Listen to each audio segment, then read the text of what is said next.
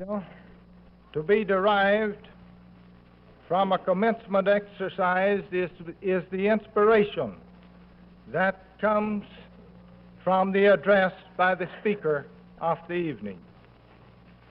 Therefore, in thinking of a speaker who could bring a message to this class, it was logical that we should select a person with these outstanding qualities.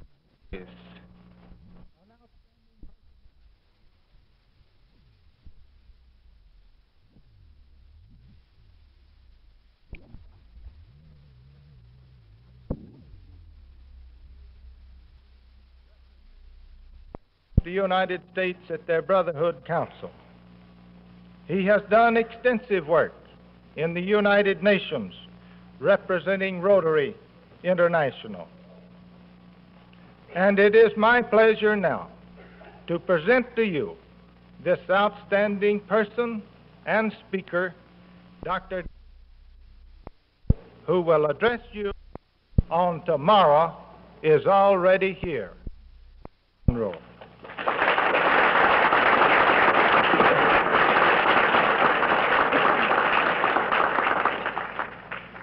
Thank you very much, Mr. Alvis, honorable guests, Mr. McKinley, Mr. Lujan, and members of the class of 1954, Mr. Jacobs, and members of the Board of Education, and Mr. Rovek, and members of the faculty of the Clayton schools, and my fellow proud parents and patrons and friends. It's commencement time again. Each year at this season, thousands upon thousands of words of advice to American youth are printed and orated. And on the whole, I think it's pretty good advice, but we sort of suspect that youth will appreciate it more 20 years from now than they do today. Because these are the good old days that we will be telling about and bragging to your children about. But it's a happy privilege to be here on this occasion. And they say that there are three things that are almost impossible of accomplishment. One of them is to kiss a girl that's leaning away from you. And the other is to climb a high fence that's leaning towards you. And the other is to live up to an introduction. And I wouldn't know anything about the first. And I never had to climb a fence, I always stepped over. And I'm terribly afraid that it's impossible to try to live up to the introduction. And I don't think probably I can do what's expected of me here. I want to tell you this story. Maybe you've heard it. I've told it so many times I'm ashamed of it, but it illustrates the thing I'm trying to say right now. They told me a story down in Nashville, Tennessee at the start of the war about a party of Marines that came in and wanted a recruiting office, and they gave them an office on the second floor of the Capitol building in Nashville, right across from the offices of the state police. Those of you who've been in Tennessee know that the state police wear green uniforms, and it came the first of the year, and a fellow came into the driver's license bureau down on the first floor and wanted a driver's license, and they said, "Well, where's your last year's license?" He said, "I don't have one." They said, "Well, then you'll have to take an examination." He said, "That's all right." Said, "Where do I get it?" Said, "You go upstairs to the state police." Well, the fellow went upstairs. It just happened so he turned in the wrong door. He got into the office of the Marine recruiting office. Officer looked up and said, "Can I help you?" He said, "Yes, they sent me up for an examination." He said, "Okay, go right to the next room. The sergeant will take care of you." Well, this fellow walked in. The hard-boiled sergeant looked at him and said, "Examination?" He said, "Yes, sir." He said, "Okay, take off your clothes." Stripped this fellow off. They took a stethoscope and listened to his heart, and then they took his blood pressure, and then they made him get out on the floor and do a spread eagle and a lot of calisthenics. And finally the fellow reached over and tapped him on the shoulder and said, "Okay, bud, get up, put your clothes on. You're all right. Sound as a dollar. We'll come out and we'll fill out the papers." Well, he got his clothes back on, his little woozy from the pounding he'd received, and just happened to go out a side door instead of the front door, and he was back out in the hall again. He figured, well, it didn't make any difference anyhow, so he went downstairs and up the counter.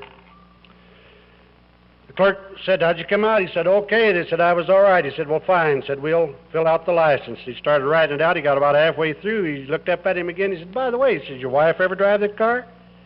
He said, yes, she does. He said, well, how about a license for her? And he said, well, mister, I was going to try to get one, but I'm telling you, I don't think she can meet the test.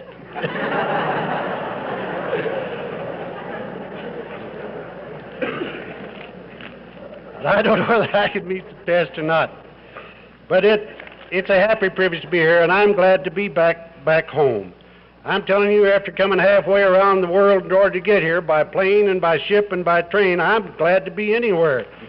And I'm especially glad to be here. And I think perhaps the peak of a speaker's challenge is to be invited to address his remarks to young American citizens who have, through diligence and hard work and faith, emerged victorious from their first truly great educational test. And it's with this thought in mind that I express to the members of this class tonight a deep and sincere thanks for the honor and the responsibility that's mine this evening. Congratulations to you of the class of '54. And how I envy every one of you tonight. Envy you your youth and your opportunities. And congratulations to the Clayton schools on this class, because here in this group and the millions of other graduates is America's real potential. And my compliments and my congratulations to Superintendent Alvis, whom I consider one of America's truly great school administrators, and to his staff. He has seen the Clayton schools rise from a humble beginning to the great institution of today, a living monument to a life of capable service. Not so very long ago, there was an article in the Reader's Digest that I thought very much compared to me this evening. There was a letter in which a commencement speaker received from his son, who was a member of the graduating class. And that son's father had been invited to address the class, and the letter read as follows. Dear Dad, I thought I'd better give you a few pointers on your coming speaking engagement. By now, we all know that we are the future of America, and that we're going out into an unsettled world. We know that you're speaking to a fine group of boys and girls, and last but not least, it'll probably be a pretty hot night, and we'll all be anxious to get it over with. In fact, we want to get it over with whether it's a hot night or not. And a little humor would help. However, none of this stuff about the Vermont farmer who was glad that his farm had been declared over in New York state line because he just couldn't stand another Vermont winter. Well, of course, I didn't get a letter like that, but I thought maybe that if Kendall had a chance, that's what he would have written me. And then, too, because of the fact that our oldest boy, who also graduated from this school, was here on this occasion, and thinking of something to say, I remembered a thing that he dug up and sprung on me one time at a father and son banquet, when we were talking about what the future of a man or a graduate was. And of course, you can't always tell the trade of a man by the cut of his coat, nor the type of a man that a boy will produce. And I am sure that these youth of today do know that they're the future, and that they'll solve in turn probably just as efficiently and probably a lot more so than we have. But this was the question that Donald posed at that time. Oh, where are the playmates of yesterday and the fellows we knew in school? And what's become of the studious one, and where, oh, where is the fool? And what's become of the orator whose passion it was to recite, and the bashful kid who could speak no peace unless he succumbed to fright? And what has become of the model boy who was always the teacher's pet? And where, oh, where is the tough young nut, the one we can never forget? Well, the studious one, so we've been told, is driving a taxi that's old.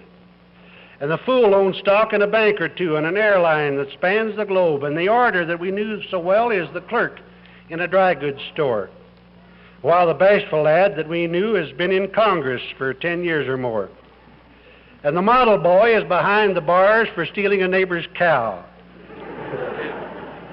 And you ask me, what of the tough young nut? Well, he's a preacher now.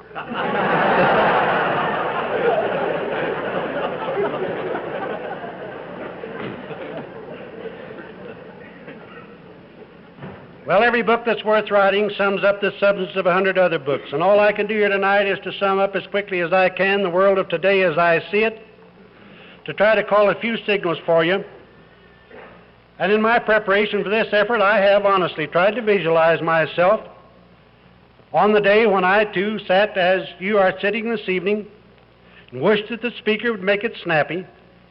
And I've tried to think in the light of my experience since then what a speaker might have said to me that would have been of value to me had I remembered what he said.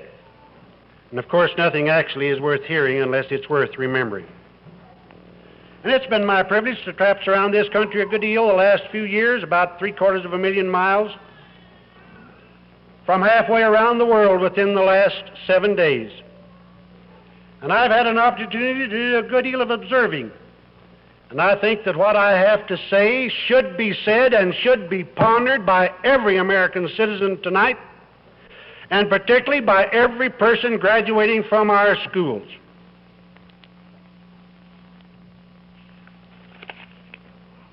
Of course, I know that listening to a speech in which you aren't interested is kind of like driving an automobile with a flat tire. Now, you can get there, but you're not going to enjoy the trip. And so I'm going to watch your faces, and if I think you're interested in what I'm saying, I'll go ahead. If I think you're not, I'll quit. I don't want to be like a couple that was leaving a home after they'd spent an evening. The wife said, "You know," he said, "I think our visit with those folks done a lot of good." Said, "Did you notice how downcast and sad they were when we came and how happy and smiling they were when we left?" So I want you to be happy and smiling when I leave, you see it. I'm not going to try to answer all the questions or anything like that. I doubt if you'd want me to anyhow. Like some kid that came and asked his dad a question, the old man didn't want to answer it. He told him, he said, "Well, son, I'm busy right now." Said, "Go ask your mother." And the kid said, "No, Dad, I don't want to ask Mother. I don't want to know that much about it."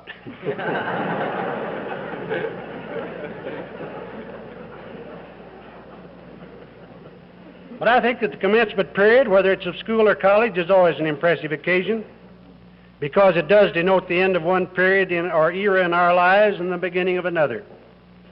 And in every man's life, there are certain moments or hours or days which in the after years stand out as highlights in the gleaming, uncertain picture. They're gleaming jewels in the diadem of years and turned down pages in the book of time, milestones on the long, long journey. And that's the time of the period that we are now approaching. We've come to the time of year when thousands of young men and young women leave our high schools to begin life in the practical world. Their formal education has provided them with a sort of a map to help them make their way through life. And this map is much like a road map that tells of all the turns and twists along the route, what is good to follow and what should be avoided. Map makers have gathered the experience of those who have been over the road many times before, and the map offers guidance based upon knowledge and not upon guess. And throw aside this map and attempt to disregard its warnings and helpful hints is folly that often brings sorrow and regret and tragedy. And yet even the best maps are not infallible. A flood, a fire, a storm, or repairs may change things from what has been recorded, and there's always the emergency. And in such case, the experience he has gained from his study of the map should stand the student in good stead. And as thousands of young people leave our high schools and say goodbye forever to formal education, they go forth keyed up with messages of inspiration, as has been said here in the introduction. And they've been told that they can get anything they want if they want it bad enough and strive for it, that nothing's beyond the mental or physical limitations of the individual who has set his mind and heart upon the attainment of a goal. And that may be true or it may not be true. I wouldn't know.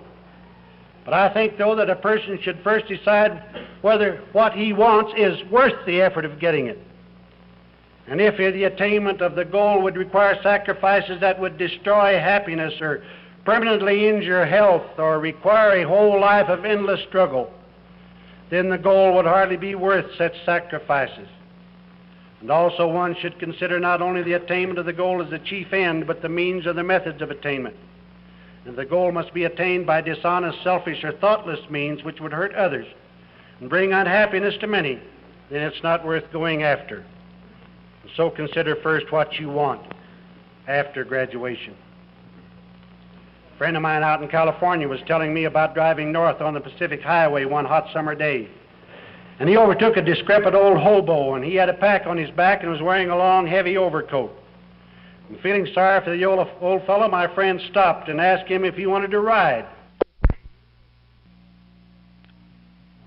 And he said, "Nope, it don't make no difference to me if I'm here or 10 miles further on when night comes." And the way some people go after things which they are supposed to get done, it would appear that it makes no difference to them if they stay where they are or end up 10 miles farther on. And first, there must be desire. And so consider now first what you want after graduation. There are three things that a man needs in order to realize the fullness of life and its meaning. Every man needs first a faith which will carry him through every storm without fear or despair. And secondly, a goal which like a beacon light shall always shine in the distance, and which like a magnet shall draw him to it irresistibly. And third, a sense of humor which shall teach him to establish right values. And having this, he will have learned to win and to lose, and he will know that both are life and that one cannot be had without the other.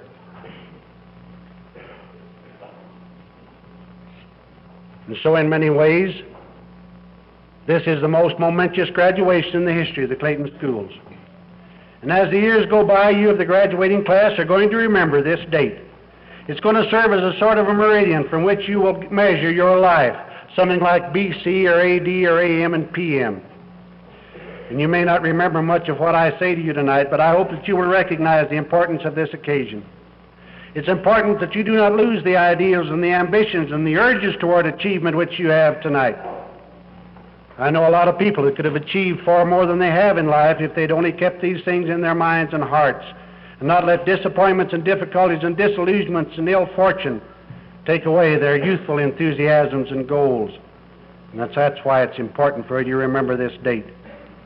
And commencement can be a meaningful word in your life. It can mean the beginning of self-examination. It can mean the beginning of adjustment, of a new perspective.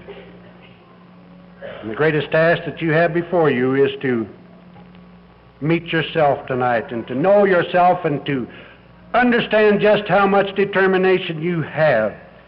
I can't emphasize it too much. I wish I could tell you that everything's going to be all right and it's going to be fine as you step out on your own, but I'd be untrue to my conscience and to my God if I should attempt to do so.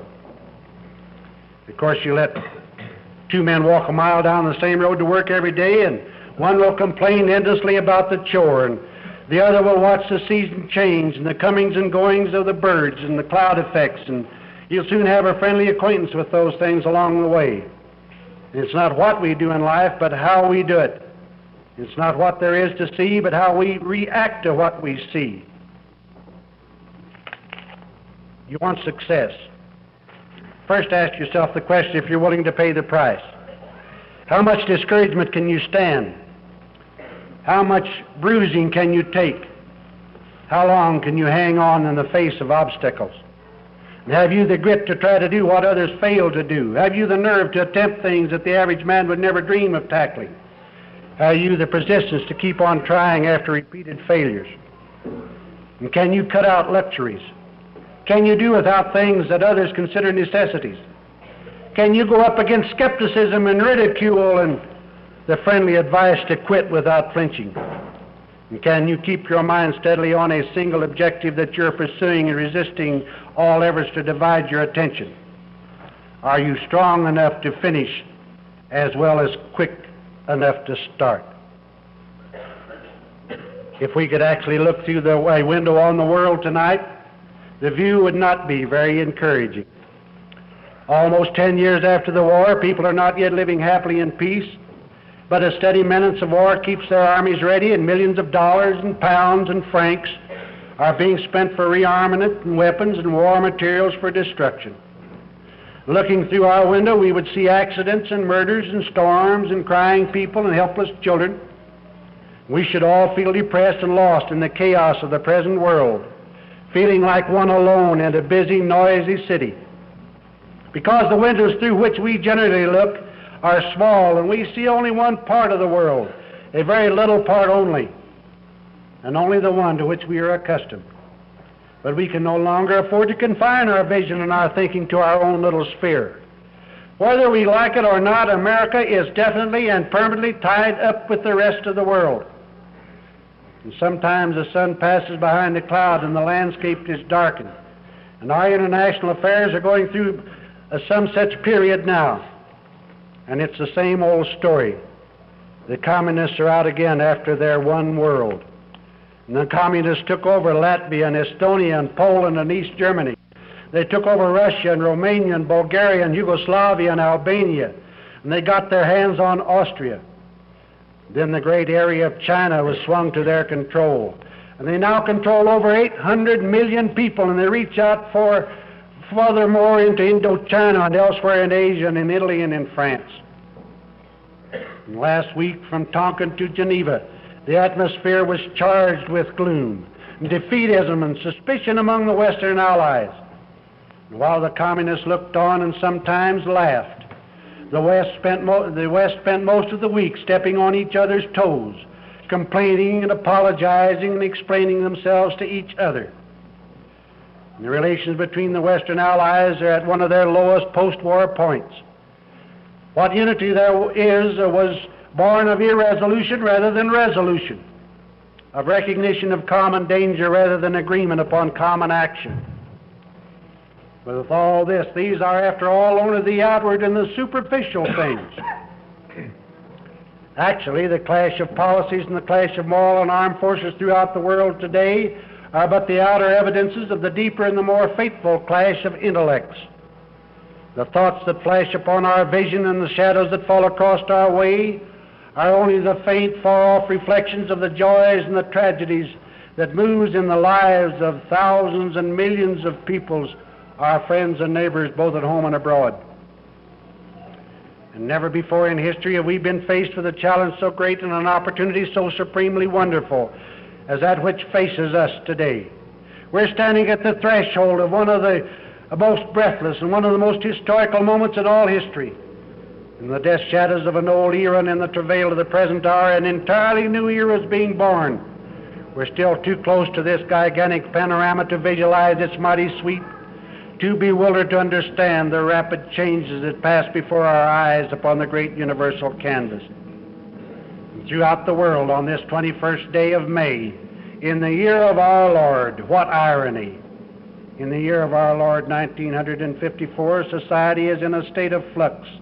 Forms of government and of industrial and economic systems change overnight. And open powder kegs await only a careless or an intentional spark to cause nations to leap one another at each other's throats. And men who had striven for world power now view the shattered ruins of their hopes. And the things that seemed most secure have crumbled into ruin. And the race of men wanders aimlessly amid the widespread devastation, stunned by the force and the effect of the tempest. And some with curses and imprecations railing blindly at fate, and some in stolid despair, and some kneeling in deep contrition and repentance, and some with arms outstretched to the sky while the lightnings still flash and the thunders rumble away into the distance, hoping to see the sun of hope shine again through the rift in the lowering clouds. And in my generation, we fought two great world wars. We fought one war, a war to make the world safe for democracy. And that war left 5 nations in the world with enough of substance left to do something about rehabilitating themselves and contributing something to the rest of the world. And then we fought the Second World War, which was called a war to end all wars. And that war left only 2 great nations in the world with something of substance capable of contributing to their own rehabilitation and contributing something to the rest of the world. Those 2 nations are found with conflicting and uncompromising ideologies. And the contrast between the methods of these 2 great nations, Russia and the United States, are nowhere better pictured than tonight, because this is the commencement period in Russia also.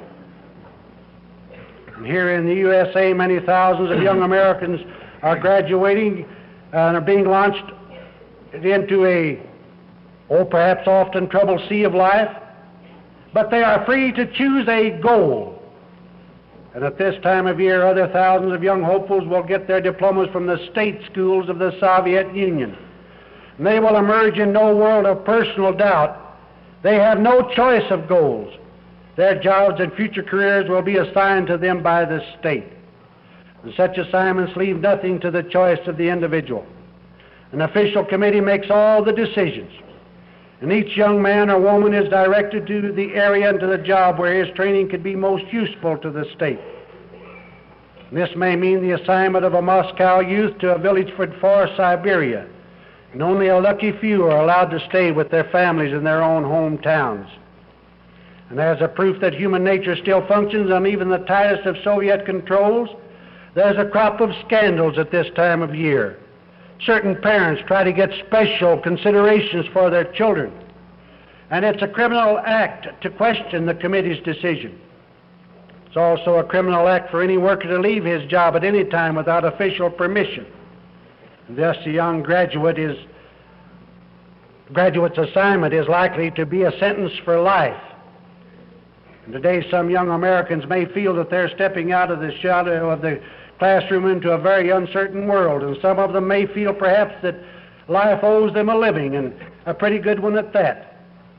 But it would be a rare American graduate who would trade the uncertainties of his future career for the deadly certainty that awaits his young contemporaries in the Soviet Union. And so let your first goal tonight be a determination to persevere in the American way, and not to trade our liberties little by little to some form of promised security. And if there be a single one among you who feel that the world owes you a living, let me say, be at once undeceived. Everything that you've ever had in the past, and everything that you'll ever get in the future, must be balanced by something else that you give in exchange. And there isn't any substitute for work. Nobody can promise you something for nothing. I think all of us dream of a life of comfort and ease. If we didn't, maybe we wouldn't be human. But the dream of an easy life is a very expensive dream. It costs us a lot of time and trouble that we would otherwise not to have to go through with. It can slow us down on the job of digging ourselves a well-earned foxhole in the economic system within which we are to live. Maybe you're saying to yourself right now, well, this old bird's behind the times. The world's changed from the time when he graduated, the time when everybody had to worry about himself. If you're saying that to yourself, then you can point to a lot of other people in this country and people in high places who are willing to agree with you. I wish that there was some way to supply everybody with a decent living without requiring of them something of full value, goods or services in return. But the law was laid down not by some human being, but by Mother Nature. There isn't anything or anybody can change it. If you want your father to take care of you, that's paternalism. If you want your mother to take care of you, that's maternalism. If you want Uncle Sam to take care of you, that's socialism. If you want your commerce to take care of you, that's communism. If you want to go out of here with a determination to take care of yourself, that's Americanism. I was waiting at a bus stop recently, and an old lady came by with a load of parcels, and she tried to board the bus, and the conductor said to her, "Let me give you a hand, madam." And the only lady raised her head and said, "No, thank you, mister. I'd best manage to get on alone, because if I get help today, then I'll want help tomorrow. And from now on, you're going to have to depend upon yourself."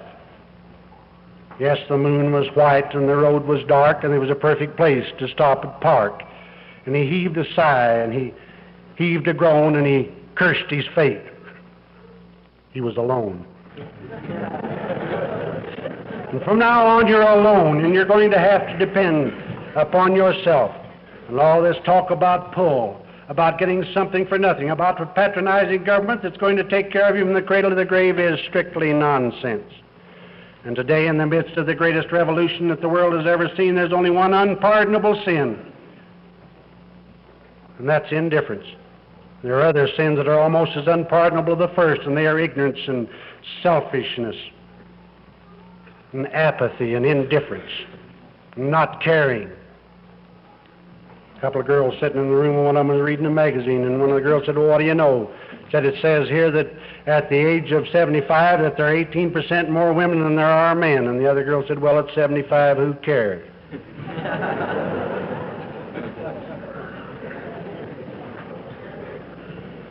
But we have to prepare ourselves now so that in the silently approaching future we are capable of fulfilling our mission, whether it be as a lawyer, a doctor, a housewife, or a janitor, or a laborer, or a farmer, to make ourselves personally strong and to learn to live today as if we were going to live always.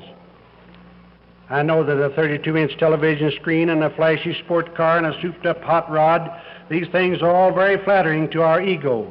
And a peacock feathered hat, providing that the feather be long enough, might possibly help brush the gates of heaven, but it'll never open them. And so if we deny responsibility, if we follow the maxim of eat and drink and be merry, then it's not tomorrow that we die. In fact, we are already dead. We hear a lot these days about making America strong, and I'm glad that I don't have President Eisenhower's terrifying responsibility. I don't have them, but I do have my own little job to do, and I'm accountable for how I serve, and I shall be accountable throughout all time. And myself I must first make strong. I think the tragedy of our day is that in an age best equipped for the impartation of information of any year in history of America, there's an appalling ignorance. In a time of compulsory education, malinformation and prejudice are rampant. And we live in a day of materialism. We have become in America thing-minded. And to say this is not to condemn, it's simply to appraise. We worship the twin gods of mass and momentum. I fear that we very often ask ourselves, how big is it and how fast will it go, instead of how important is it and what it's worth. We don't know as much collectively as we thought we did, and science is not as adequate as we thought it would be. And our greatest danger doesn't lie in the size of our atomic stockpile or in the paucity of our planes, but in the fact that so many people today don't realize where our real danger lies. The majority of American people today seem to feel that if they have a good family doctor and a hospital plan and life insurance and a place to live and a deep freeze and a TV set and a car and some golf clubs and belong to the right club, that they can face the future unafraid. And poor blind fools. They need help and they're in desperate danger and they're sick because they're colorblind to the real purpose of life. I would remind you again tonight that America was founded as a Christian nation. Yet I venture the assertion to this audience tonight that the average American today wouldn't swap his TV set for the best theologian that ever lived. We have crime and corruption and delinquency and the clash of ideologies and chaos everywhere, in church every Sunday. We need to remember that pride goeth before destruction and a haughty spirit before a fall. And are we running in such a race after food and space and employment for the greatest number that we're forgetting the very purpose of America? And you who are graduating from our high schools this year have the priceless privilege of being able to continue to better yourself and your state and nation through your own striving, and no form of government can give you more than that. And don't let the prejudices and the stupidities of others embitter you, even as you try to change the world for better. Learn to adapt yourself to the world as you find it, and then strive to correct it. You cannot and you dare not be apathetic and indifferent and indolent in these times, because the issue today is clearly defined between Christianity and communism, between equality before the law and forced equality under the reign of tyranny. And the battle line is drawn between Jesus Christ and Karl Marx. No matter how many side issues there are, the great and the fundamental issue is between godliness and ungodliness, between Christian living at its best and Karl Marx at its worst. Why am I emphasizing these things? Because I've been over in countries where the headlines of the McCarthy-Stevens quarrel are given all prominence in the newspapers, where every time someone makes a speech criticizing the government of the United States, that it's headlined everywhere, and we're being told how divided we are and how uncertain we are about the future. So we need a new unity for America. And all around us these days we're hearing voices of fear, fear of depression, fear of change, doubt as to our business ingenuity. And great and growing industries are speaking nervously of competition. We're gradually succumbing to a psychology of fear. What's more than that, we began a few years ago to emphasize the problems of our society. We're now living in a sort of a moral vacuum. People in their conversations these days spend more time being critical of their friends and panning them and trying to assuage their own consciences or inflate their own ego by trying to tear somebody else down. And this negative approach to almost everything has tragic implications. Stop and think for a minute tonight. What are some of the things that you don't like about what other people are doing? What are some of the things that you don't believe in? And I'd hate to ask you to make a list. We have let a fear complex and a hate complex come into the lives of our citizenship, and we're replacing our love of God and our love of country with that complex. We hate the men in the Kremlin. We hate what their friends are doing around them. We hate what unwise investigators will do to us here at home as they try to combat subversion or bribery or deceit from within. We hate the thought of depression. I was in a town not so very long ago where they had the high school basketball tournament. And it was a hard-fought game in the finals. And after the game was over, the losing team laid for the winning team and beat them up. It was a terrible and a tragic thing.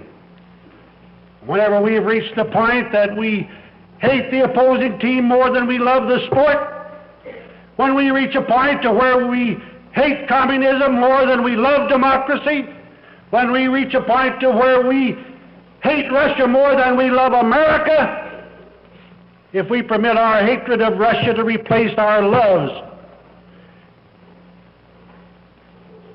if we let non-Christian idealism replace our love of the Christian dream as a motivation of our lives and the reason for our being, then we have accorded those conspirators who seek to overthrow us the greatest triumph which any dogma can aspire, the power to dictate, and the power to think even of its enemies. And so that's the challenge that I bring to this graduating class tonight. Because tonight we are in a great conflict with forces that seek to destroy us. And we need a new unity of America and a due determination to see the realization of the American dream. And think not by mere force of arms that this republic attained its present high pitch of greatness. No, but by things of a very different nature, of industry and discipline at home, and absence and justice abroad, a disinterested spirit in councils, and unblinded by passion and unbiased by pleasure. And I'm not going to spend a lot of time recalling to you the greatness of America, its heroes, and its glorious past. You ought to know those facts as well as I. But I'm quite persuaded that the next 10 years or 15 is going to test this country in its stability and in its sturdiness and its determination to stand steady in its shoes as no decade has ever before in our history. And if I had my choice tonight, I would choose the next 10 years in which to live to be curious and to watch those who take over. No such responsibility has ever been laid upon a nation as now rests upon America. Think of the nations and the generations of people who have lived in comfort in some degree of security, but who have never been close to the pivot point of history. We're not only close to it, we're it. We're going to see in the next 10 to 15 years an entirely new world and a new change. Of course, it may be 1,000 years before historians will go back and record it, but it's going to take place in our time. The fact that we don't know the answers, the fact that those of us of our generation who wander around in Europe and in Washington and Asia can't find the answers does not reduce the great and unprecedented responsibility and opportunity that's ours. Someone, I don't know who it was, said we should greet the future with a cheer, and the unknown with a cheer. And I commend that shout to you now, because whatever lies ahead and whatever greatness is past, whatever the opportunities which will appear, never will they be greater than those which are afforded us now. And my wholehearted gratitude and yours should go out tonight to Almighty God for these boundless blessings and the opportunities which are ours. All of us go from here tonight along unblazed trails. That's the way it's always been, and that's the way it will always be. We can't penetrate the final mystery of things, because behind every mystery is always another mystery, and that's the way it's always been, and that's the way it will always be.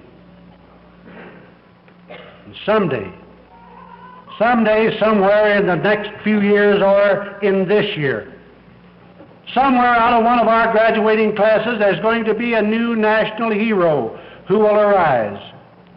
And his picture will be hung in the schoolhouse, and there'll be statues of him in the parks, and streets and highways will be named after him, and courthouses and capitals will close on his birthday. And that person will be the leader who brings America back to the fundamental moral balance upon which it was founded, and restores to it a unity of purpose and a determination to persevere. And so no matter how betrayed we may have been by what is past, no matter if we stand pointing accusing fingers at the land our fathers built and blaming our kith and kin and saying that they failed us and holding them in scorn, we are responsible for act and voice to future nations yet unborn, and this is the opportunity, and ours is the choice of worlds we leave behind us when we go, so that our children's children unafraid may walk the paths of liberty and know the beauty of the peace of their fathers made. And certainly now is not the time for those graduating from our schools to echo the cowardly words of the nerveless Hamlet, who said, "Oh, the time is out of joint, oh, cursed spite, that I should ever was born to set it right." But now is the time to echo the words of Rupert Brooke, who, sailing for the hard campaign in Gallipoli, exclaimed, "May God be praised who hath matched us with this hour." You've been a grand audience. I want to thank you again and again for the inspiration and the help that's come to me as I've tried to watch your faces, and I've tried to counsel with you tonight. I am not a prophet of gloom. I don't think America is on the verge of any great cataclysm. I think that once the American people realize their responsibilities, that we can go forward to unbounded new things, new machines. The things we can create in this new age are simply beyond comprehension. That in itself is sufficient topic for another speech. May I present to you my compliments tonight and my best wishes for good health and happiness in abundance throughout the coming year. Health enough to make your work and your studies a pleasure, wealth enough to support your needs, strength enough to battle with difficulties and overcome them, patience enough to toil until some good is accomplished, and charity enough to move you to be useful and helpful to others, faith enough to make real the things of God, hope enough to remove all anxious fears concerning the future. And may I wish you happiness after all, the supreme purpose of life, happiness enough to mellow your days and cause your nights to be filled with sweet dreams and pleasant memories. Over my head the stars distant and pale and cold, and under my feet the world, wrinkled and scarred and old, and back of me all that was, all the relentless past, and the future waiting beyond, silent and untenanted and vast. And I in the center of all that has been or that is to be, and the world lying under my feet and the stars looking down at me. And I stand tonight at the end of the past. Where the future begins I stand, and captains may rise again and conquerors may command, but greater than kings unborn or emperors under the earth am I, with my chance to test my courage and to prove my worth. And under my feet the world, and over my head the sky, and here tonight at the center of the things, in the busy present, am I. Yes, tomorrow is already here. And as you advance into the new tomorrows, may the happiest days that you've ever known in the past be the saddest days that you'll ever be known in the future. And now, if I may paraphrase a currently popular song, so long it's been good to see you.